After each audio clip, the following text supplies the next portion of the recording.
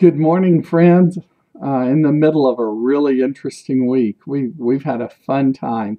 Mondays and Tuesdays are our slower days, but we've still got tutoring every day. Wednesday is prayer time, so thankful for those of you who joined us in person or online for that. We're going to continue on Wednesday times, starting to look at the book Fresh Wind, Fresh Fire.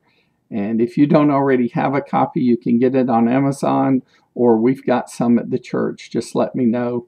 I think they'll go work out to about $7 or $8 each, but I'll have that in the bulletin on Sunday. But it's a good book, and it talks about the church and what God wants to do in our midst. So please join us on Wednesday evenings again, either in person or online for that. Then Thursdays we have teen time. We've got a good group of teens that are learning and growing together, and we're so thankful for them. And then tonight we have the ES Video Game Challenge. And so if you've got $5, you can come play video games from 6 till 10. And there's refreshments you can buy. And there's also 2 tournaments that you can get into for $3 each or $5 for both of them.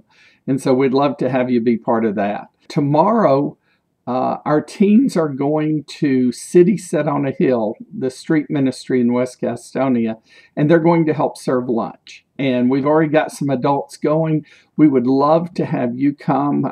This is a good group of people. I've known Priscilla for years, and she and Jeff Mooney run this program, and they're just trying to follow God and to help people. So it's really right up Eastside's kind of work. And we'd love to have you contact Christian or Teresa to be part of that. Jesus and I will be at a district training, and so they do need some help if you can. They also have breakfast tomorrow morning at 9 at Firestone. You're welcome to join the breakfast group for that. And then Sunday we have worship. And Sunday is back to church Sunday. So if there's somebody who hasn't been coming or hasn't been to church in a while, invite them to join us in a service that's going to be filled with love and full of God's mercy.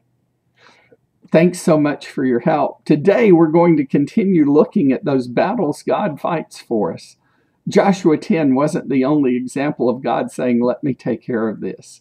Way back in Exodus, the children of Israel had left Egypt, and they got to the Red Sea, and the Egyptian army was bearing down on them. And God said, well, I want you to just go to the edge of the ocean. And they did. And then they were still scared. The Egyptians were coming, and they had no way out. It was them and the Egyptians in the sea. And God said in Exodus 14, beginning with verse 13, Moses answered the people, do not be afraid. Stand firm, and you will see the deliverance the Lord will bring you today. The Egyptians you see today, you will never see again. The Lord will fight for you. You need only to be still. God's word to us today.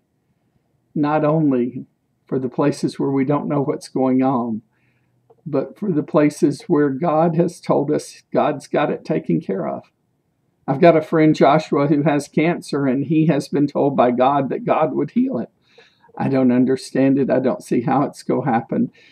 But I know that God takes care of us. And every once in a while, God gives us a specific message and says, I've got this in this way.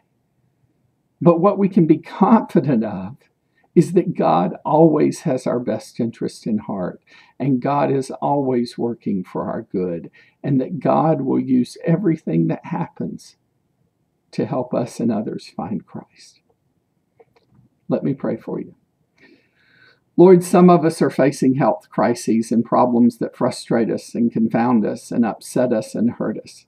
Some of us are facing work or financial difficulties that seem to get worse by the day. Some of us are facing school, and either as teachers or students, we find ourselves in places that are not simple or easy.